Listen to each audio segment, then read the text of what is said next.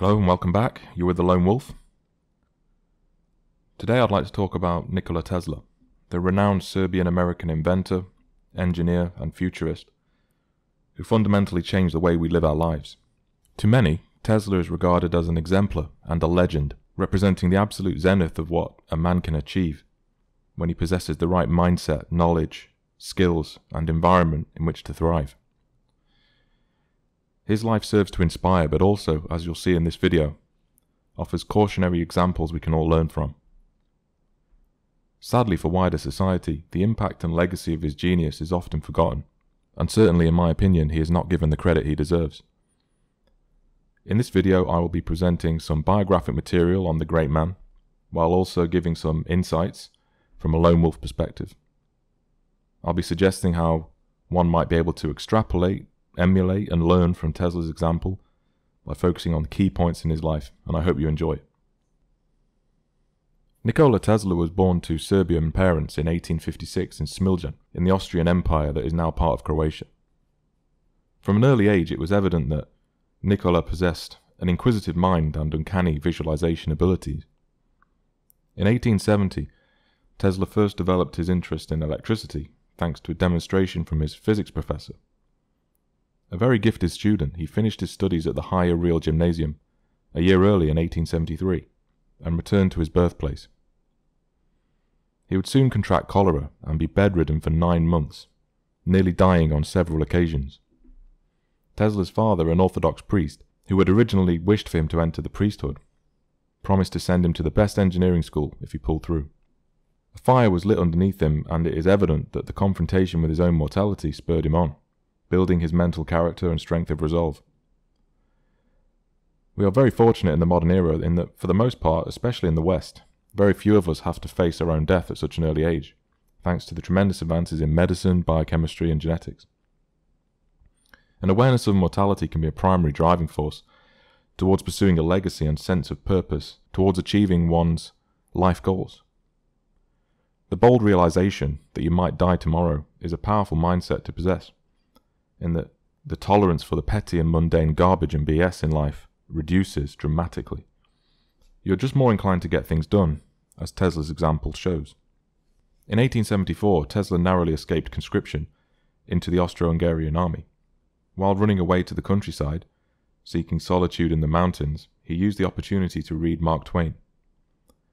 He later stated that his contact with nature strengthened him physically and mentally, which is very important when considering his period of prior illness. This episode of reflection and personal development was no doubt invaluable in making Tesla the man he eventually became. It also appears he was cognizant of the fact, avoiding becoming a tool of the military, an organization that so often destroys the character of recruits and extinguishes any individuality. Tesla instead forged himself and retained his self-determination, and there's much we can learn from this. Although Tesla would later fall victim to exploitation, I think that this crucial period of introspection and development is very important. It demonstrates the value of reading, developing your mind and body, appreciating the great outdoors and nature. We all get so caught up in the daily grind that it can often be liberating just to take yourself off to the local park, nature trail, and other rural spots. Forget about the rigors of life so that you can return with the optimal mood, renewed vigor and vitality. In 1875, Tesla enrolled at the Austrian Polytechnic in Graz on a military frontier scholarship. His work ethic during his first year is admirable. He is said to have never missed a lecture, earned the highest grades possible, passed nearly twice as many exams as possible, and started a Serb culture club. The extent of his application at this time was acknowledged by the dean of the technical faculty in a letter to his father, commending him as a star of the first rank. Tesla regularly worked 20-hour days from 3 a.m. to 11 p.m. and was shocked when his father made light of his achievements and application at the school. It wasn't until later on, after his father's death in 1879, that Tesla would find letters from his professors to his father, warning that unless he were removed from the school, he would die through overwork. Obviously, Tesla was consumed by his work, and it is clear to me he enjoyed it immensely, and was highly passionate. One simply wouldn't apply themselves in such a voracious manner unless they had real fire in their belly. And moreover, it's useful to realize that you shouldn't necessarily look for acknowledgement and praise from others. The only person that needs to be proud of you is you. Are you being true to yourself? Do you have the best work ethic to make your ambitions a reality? It goes without saying that Tesla was fascinated by the discovery of electricity, particularly Michael Faraday's work on electromagnetic induction. Tesla would expand and build upon this with his alternating current system. His early theories on the subject were often met with derision on the part of his teachers, with many casting doubt on their merits and feasibility. At the end of the second year, Tesla lost his scholarship and became addicted to gambling. He would come to lose his allowance and tuition money during his third year, but successfully gambled back his losses. When exam time arrived, he was unprepared and unsuccessfully asked for an extension. He never graduated and didn't receive his final semester grades. Ashamed of his failure, Tesla left Graz in December 1878 and severed all relations with his family, relocating to Maribor and working as a draftsman and gambling in his spare time. His father found him and begged him to return home, but he refused and eventually suffered a nervous breakdown. Over the next few years, Tesla worked a range of jobs, including teaching students at his former school. His father died in 1879 at the age of 60. We can learn a great deal from Tesla's experiences here. Addictions of any kind can be destructive when taken to the extreme, jeopardizing and at worst obliterating a promising career. Tesla misdirected his enthusiasm and it cost him a substantial amount financially and emotionally. Following a position at a telephone company in Budapest in 1881, where he was employed as chief electrician, Tesla would subsequently find employment in Paris at the Continental Edison Company, designing and making changes to electrical equipment. Ultimately, he would make the journey to America in 1884 at the age of 28. He identified his hero, Thomas Edison, as a key individual that could help him with his alternating current ideas and perhaps make them a reality. However, Edison had built his business on direct current techniques and was dismissive of Tesla's theories. Tesla was hired by Edison to work at Edison Machine Works on Manhattan's Lower East Side, beginning with simple electrical engineering jobs and then advancing to more complex tasks. He was offered the job of completely overhauling Edison's direct current generators, with Tesla suggesting he could make them both more efficient and reliable, to which Edison remarked that there would be $50,000 in it for him if he could do it. Following months of work, Tesla accomplished the task and inquired about his payment, to which Edison responded, "Tesla, you don't understand our American humor." Edison offered Tesla $10 a week extra on top of his $18 a week salary, which Tesla refused and then immediately resigned. This period of Tesla's life illustrates the importance of being diligent and learning from your mistakes. In life, there will be many individuals and entities seeking to exploit you and blatantly steal your intellectual property, assets, and other things that you work hard for. It's vital that you learn to insulate yourself from these parasites. In Tesla's case, there was surely an element of hero worship towards Edison, which is understandable, but what do they say about meeting your heroes? He probably just wanted to impress him and be a successful mentee of sorts. Therefore, it's incredibly important to choose your mentors wisely. See my video on the topic. You need to educate yourself on the power dynamics and harsh realities of the big wide world, and there are several books on this by Robert Greene that can provide great detail, and I'll include some in the description. If you have a revolutionary idea or concept, patent it and make it your own instead of allowing your creation to be usurped from you. At the very least, get a non-disclosure agreement. It happened to Tesla in this case. It also happened to Siegel and Schuster, the creators of Superman, when they had their work stolen from them. Don't let this happen to you. Cherish and protect your creations. Upon leaving Edison's company, Tesla was partnered with two businessmen who agreed to finance a company in his name called Tesla Electric Light and Manufacturing, the fruits of which were the first patents issued to Tesla in the US, 22 within a period of 5 years.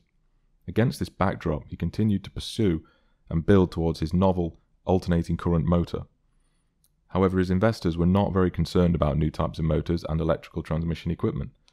They would eventually force Tesla out of the company, leaving him penniless and usurping his patents as he had given them up in lieu of stock.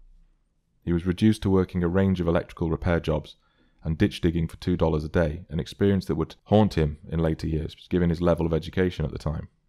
The world can be a harsh and unforgiving place, especially when you put your faith in other people without observing due diligence and discretion. Oftentimes you'll be extremely disappointed and suffer dire consequences from such mistakes.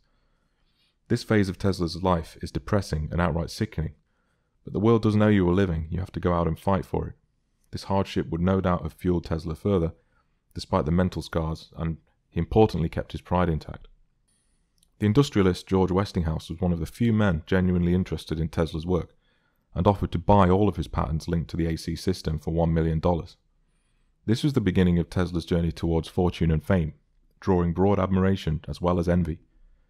The War of the Currents would begin when Edison attacked the work of Tesla and Westinghouse in the late 1880s and early 1890s, calling it dangerous. In 1893, Tesla gained the opportunity to demonstrate his invention to the public at the World's Columbian Exposition in Chicago. It was referred to as the most incredible display of lighting the world had ever seen. Tesla won the War of the Currents, and one might say he got his revenge on Edison. But Tesla moved on rapidly to his next projects and ideas, reinvesting most of his money into these ventures, with varying degrees of success. His later work would include the Tesla coil, the development of early X-ray imaging techniques, the conception of radio technology, of which he wouldn't receive credit until 50 or so years later. He often aimed too high and failed, a modern Prometheus. But this is a great mindset to have. If you aim too low, it's extremely likely that you will underachieve, a far worse crime in fact. In his private life, Tesla was a notable and intriguing bachelor for his entire lifetime. He himself stated that he did not think he could name many great inventions that had been made by married men. He was nevertheless attracted to women, and they were to him. He was always more concerned with his work though, claiming that he destroyed his sexuality at the age of 40 and appreciated the fact that it probably helped his career.